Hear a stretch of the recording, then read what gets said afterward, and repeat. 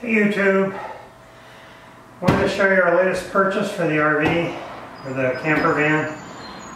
It is a Dometic 65-liter cooler. It's pretty large. Some of the space is taken up inside by the motor. It has a separate compartment where you can make ice cubes. The cooler is really deep inside. It comes with an area that will make ice.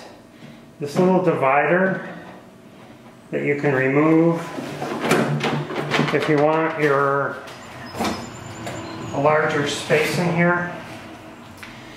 But I love having ice, and so I am going to leave that in.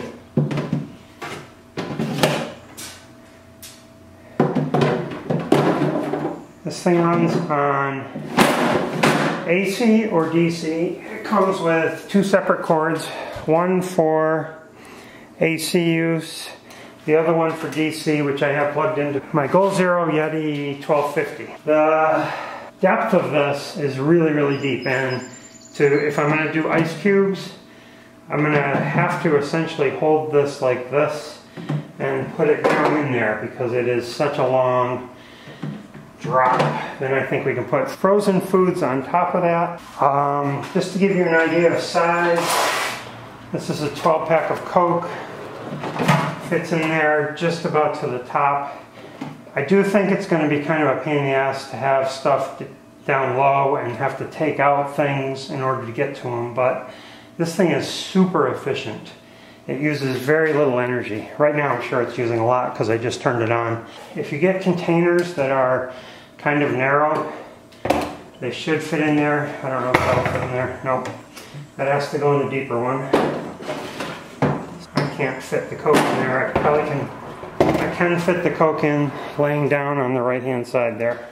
This cooler is awesome. It cools down quite quickly and latches nice, and it's very strong and sturdy, and it's not that heavy without anything in it. The controls are pretty easy to use. You turn it on here, you hit set, and you can increase and decrease your temperature. I have it on 9 degrees. 9 degrees makes ice pretty well and does not freeze the rest of the container.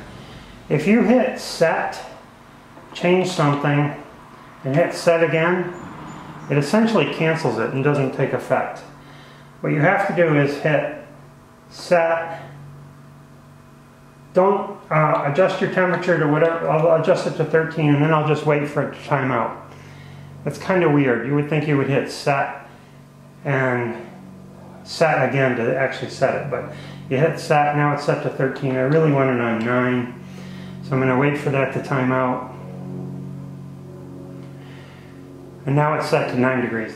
So that's going to be a lot more convenient than your standard ice chest where you have to continually buy ice, drain the water out, stuff like that.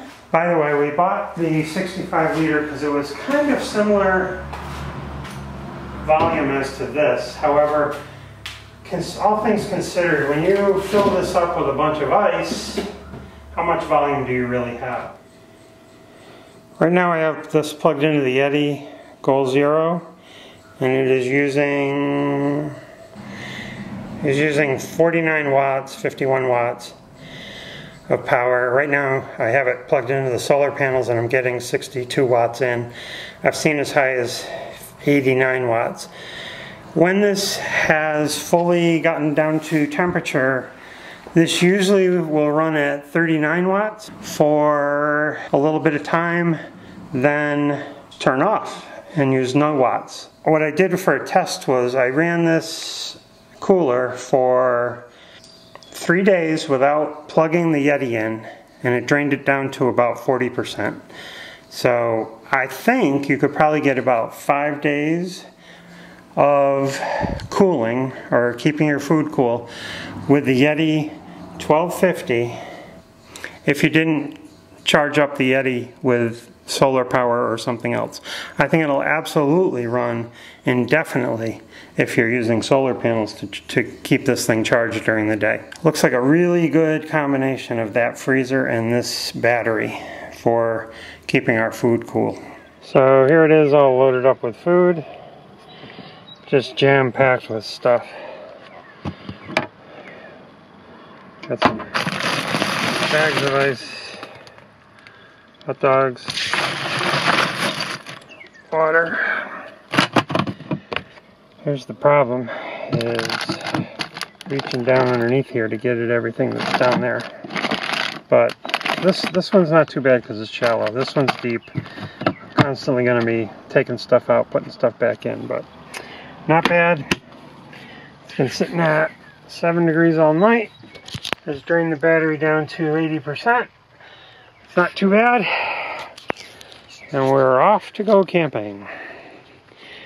What do you think of that, Aspen? Look at this mess.